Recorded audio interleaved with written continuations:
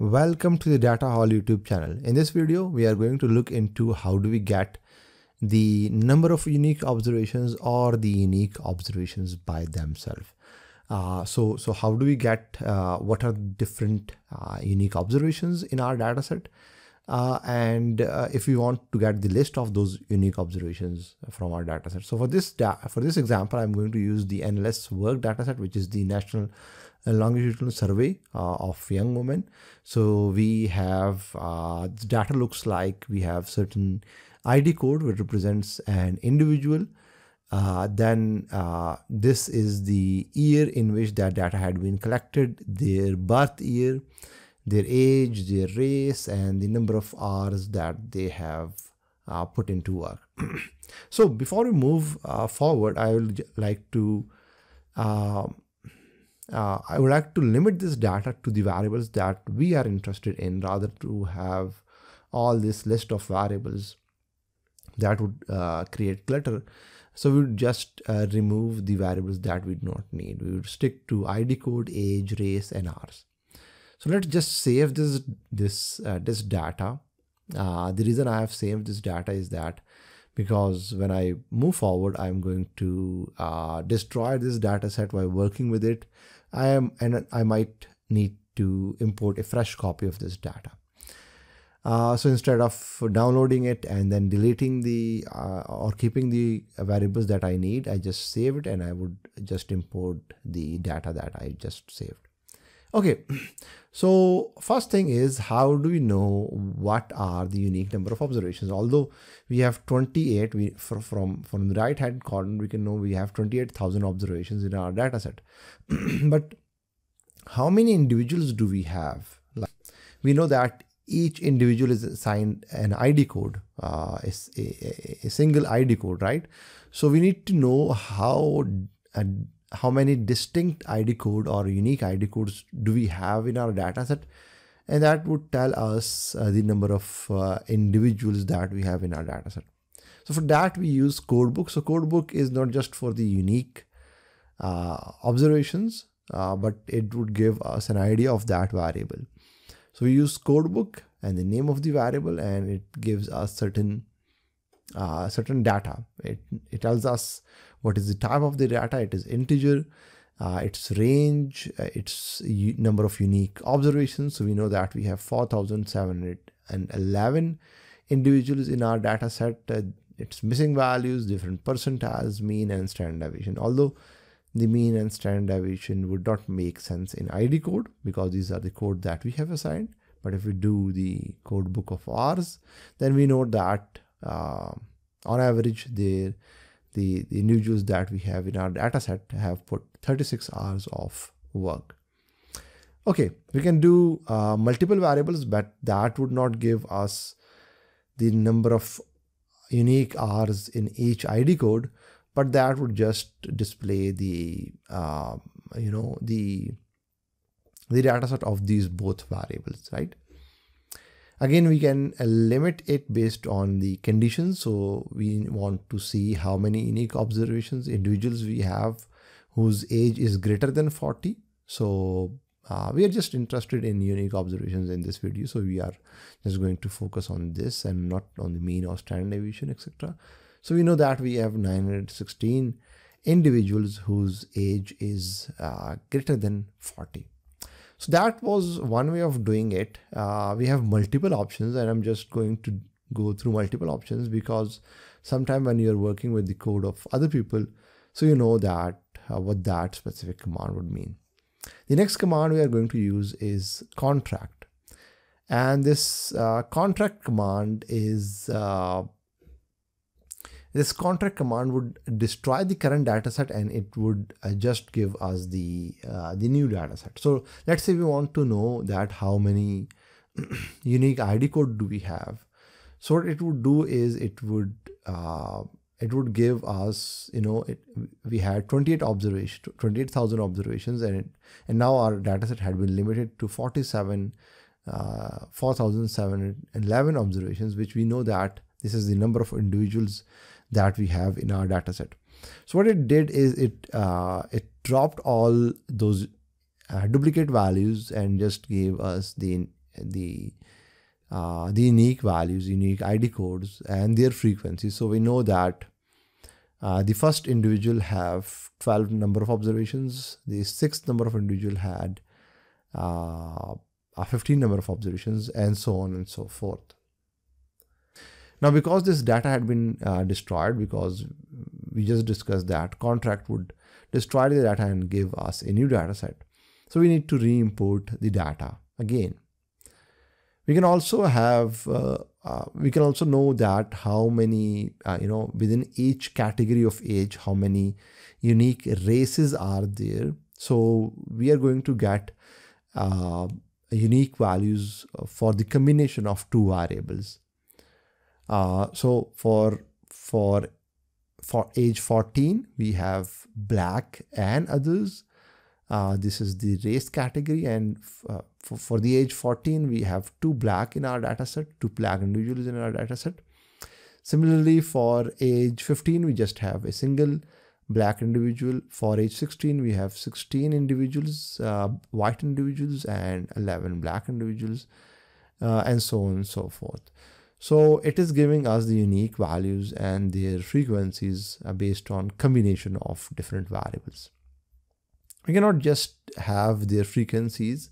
We can have the percentages, the cumulative frequency, and cumulative percentages. So let's again re-import the data. And now we are going to use the frequency option. And within parentheses, we give the name of the variable that we want to assign, because you see that currently it is assigning underscore frequent FREQ name to this variable, but we want to give it the name that we like.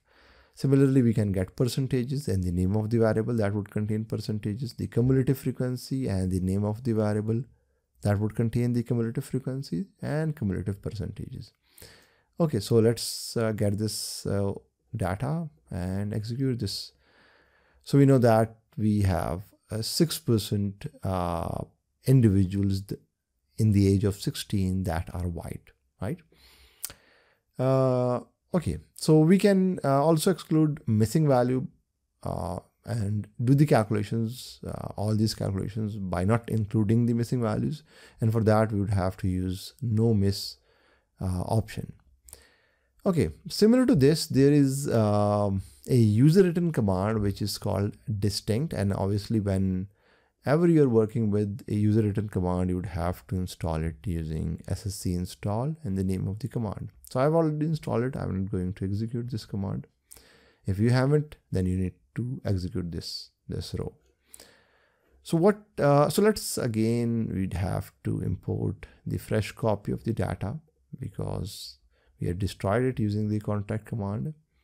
So distinct ID code, we know that there are total of 28,534 observations, but there are 4,711 distinct ID codes. We can do distinct race, ID code, age, multiple combination, but not like contract command. It is somewhat similar to the codebook command, and what it would do is it would just give us the number of observations and the distinct observations for each variable. So not based on multiple variables. So it won't give us distinct observations based on multiple variables. We can also limit it using certain conditions. So distinct ID code if age is greater than 40, and we know that it is 916 individuals. There's another command which is called unique. So again, it is a user command, so you have to install it. We just do unique ID code, and it gives us the observations and the unique values. We can do two different variables, so we just have to do it individually. We can also do conditions over here. Now, till now, what we have done is we have just got the number of unique observations. What if we wanted a list of those unique observations? And the easiest command for that is the tabulate command. So we do tabulate and the name of the variable, and we get the distinct observations for those.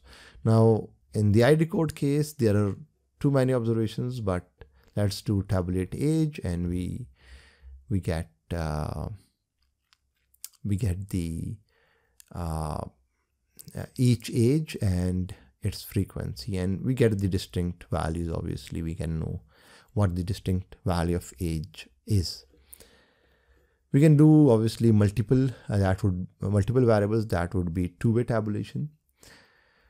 But again, this does not store these values. It just displays them in the output window, this tabulate command. What if we wanted to store these values in a macro and then use those values for a for each loop?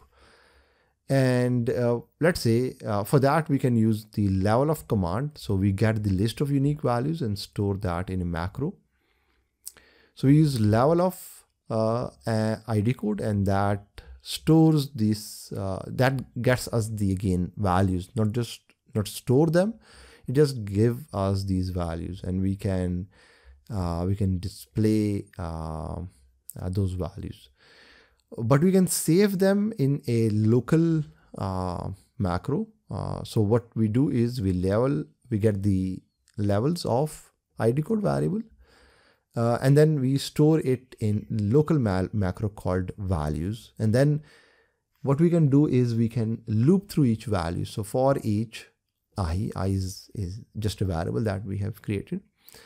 It wouldn't be displayed over here, but it would be a local variable, a macro of the local values. So for each value of this list stored in this values local, we need to summarize age if ID code is I. So for each level we are going to summarize it. So it is going to summarize age for each individual. So that would take quite a lot. So just break that.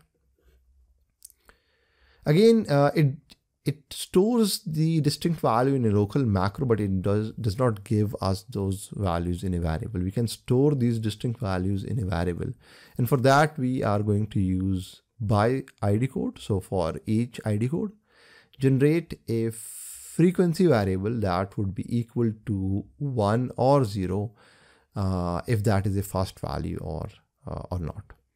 So if I can show you the data, so for each individual, the first value would be marked 1 and the other values would be marked 0. Again, for the second individual, because this is the first value, it would be marked 1 and the rest of the values would be marked 0.